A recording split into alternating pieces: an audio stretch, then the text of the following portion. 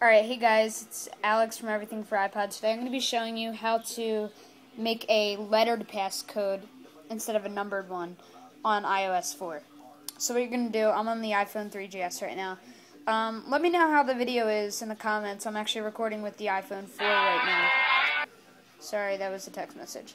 But yeah, I'm going to go into settings, and you're going to go down to general. And now you're going to click passcode lock. And you have a few options. What you're going to do first is, you'll see simple passcode right here. A simple passcode is a 4-digit number. That was the standard passcode that has always been on all of the iPads, iPhones, and iPod Touches. You're going to switch that off, and then you're going to click turn passcode on. And now that's it. You're going to have a text box. So let's type in E4I. And you're going to press next. Enter it again. E4I. Done.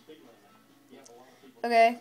You don't need to download anything to do this. Again, I did make a video before, however, I deleted it because there's a new version on iOS 4. Okay, so when you lock your iPhone, iPod Touch, iPad now, slide, keyboard comes up, and you can do it as long as you want, or as short as you want, which is the nice thing about it. You can use any characters you want. Press OK. It is now unlocked. I can always go back into the passcode lock setting, enter my passcode.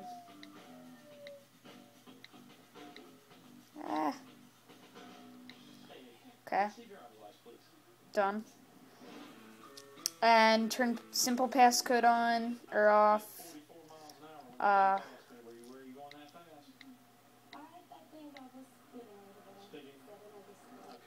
Now enter a new passcode for a number. This is what the old one was. And now you have it back to a numbered passcode. Or you can just turn passcode off. Okay. That's it. That is how to make a lettered passcode or word passcode on iOS 4 for any mobile Apple device. Yeah, so thanks guys. Comment, rate, subscribe. Check out our website, thedailydevice.com. Yeah, see ya, and don't forget to let me know if you liked the video quality. I am recording on the iPhone 4 right now, 32GB. Yeah, see you guys.